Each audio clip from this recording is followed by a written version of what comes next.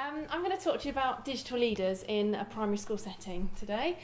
Digital leaders is something that I found out through Twitter. After going to the BET show in January, I started learning about Twitter and started to follow lots of ICT coordinators around the country and the world. It's just been mind-blowing, actually, learning all these new things, and this is just one of the things that I've picked up from it. It's an idea that I got from Ian Addison, who's someone I follow on Twitter, who blogs regularly about what he does in his primary school in ICT. And he started blogging at the beginning of the year about digital leaders and running them in his school. And so I started following it and started thinking, hey, this is quite a good idea, maybe I could do it. So digital leaders are basically a group of children who are IT competent, potentially you're gifted and talented, who come together in a group and work a little bit like a school council does in a school. So kind of pupil voice, and they work together with myself and the IT technician to look at ways that we can make IT better in our school. So I went about it by approaching the year 5 and 6s and saying, hey, would anybody like to join our little group? And explain to them what they would be doing. I'd kind of said to them, well, you'd be doing little jobs around the school, helping me out. And that's one thing that did originally capture my interest. You know, being an ICT coordinator, you're asked to change light bulbs, change printer cartridges, all the way up to dealing with Active Directories on the server, you know, all those jobs, as well as being a full-time teacher. And so the idea Ian talked about of actually training children to be able to do the smartboard problems, you know, when the teacher says, my computer isn't working, can you come and, you know, and it just really involves an FNF8 and it's okay, or getting the children to change the printer cartridges or updating photos on the TV screen and just things like that. I thought, oh, this could really be good. So I approached them about it, and I had about 50 children out of 5 and 6 that were interested. And I set up a Google form online that asked them various questions. And I quite like that. Again, that was Ian's idea, because some children came to me and said, how do I get on it? Well, you know, maybe not quite ready to be a digital leader. So that was already a good whittling down process. So the children went on, they had to fill out this form, and they were asked questions like, why would you like to be a digital leader?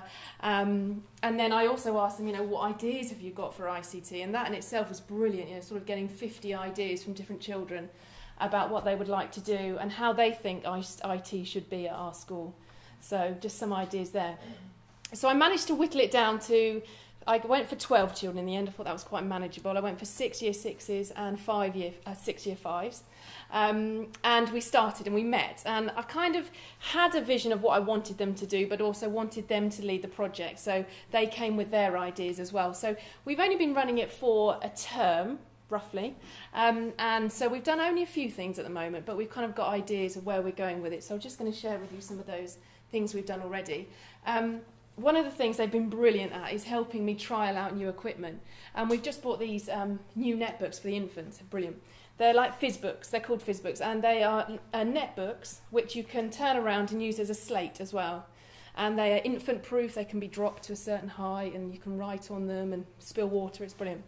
But you know what it's like. You get one computer set up, you think it's going to be brilliant, you wheel them into a classroom and then they all just go wrong because they're all running off the same network point. And, you know, the teacher who, you know, bless her, if she isn't that competent at IT, won't go anywhere near that again, and I don't really blame them. So to be able to have these guys to say, right, let's all turn them on in the same room, let's iron out all the problems, was really helpful. And they just love it. They think it's just fun. But actually they're saying, well, this one isn't working because of this, and we're sort of there trying to sort it out. So that's been really good. Then leading on from that, we've then wanted to introduce those into the classroom. So, you know, traditionally I would train the staff, maybe in a staff meeting or a team meeting, and they would then teach the children. Actually getting the children straight in the classroom and showing them has been really good. This is just done this week, actually. So they went into the foundation stage classroom with the Fizzbooks and showed the children how to use it, which really was good. And one of the children was given a tick form and started writing assessment notes about the children, about how well they were doing with their ICT. So teacher said, brilliant, you know, send them back, they were found. So that's great. And just this peer-peer learning has been fantastic, just really seeing them teach those children. And we've got ICT clubs planned for lunchtimes in term 6. We've got 3 planned. So we've got a Bebop club for foundation stage. We've just bought Purple Mash as a school, so they're going to do that for year 1 and 2. And 3 and 4, they're going to do a movie maker project based upon, I think it was TV star or pop, I don't know, something like that. But they're planning it. They've had their school format. They've got a learning objective for each week. They've promoted their club. They've found the names of the children that want to get involved. So we're starting that soon. This, I think, is my favourite thing that's happened because it's child-led completely. A Year 6 digital leader came to me and said, I love using Alice, and it's kind of a game designing, imaginary world creator thing. I haven't quite learnt about it yet, but it looks great. And he said, I love using it. Can I please come and present it to the digital leaders? Can we start using it in school? So he came along. He's a digital leader, and he presented it and wanted to use it in school, which is brilliant. And we have, in Term 6, we run a university week, or weeks, where the juniors choose a university course to do, and they do about 3 or 4 weeks of it. So it's anything from pet care to banking, and it covers various areas. And so this term, these 2 boys are going to run an Alice computer programming university course, so they're really excited about that. So now we're looking, oh yeah, and just one other thing, we're looking at moving towards Google Apps for our VLE at school, and so I'm at the very early stages with Matt's help of developing that, and the children are going to be sort of guinea pigs and help me iron out all those issues. So very soon they're going to get their username and passwords, and we're going to start using the email function and just again iron out all of those issues before we roll it out live to the rest of the staff and school. So we're just looking now at where we're going to go next. So obviously, unfortunately, our Year 6s are going to leave, which is very unfortunate because we've done all that training. But I did start it towards the end of the year. So I'm also thinking about recruiting lower down the school, so maybe 3s and 4s, maybe having 1 pupil per class involved, I'm not sure.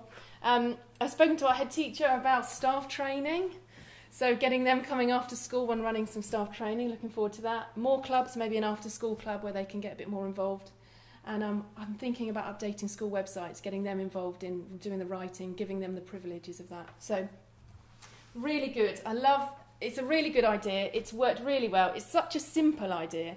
And even there are other coordinators at my school, it's like the maths coordinator saying, hey, maybe we could have maths leaders, doing the same sort of thing, giving the children the opportunity to lead learning within their environment. So, that's digital leaders.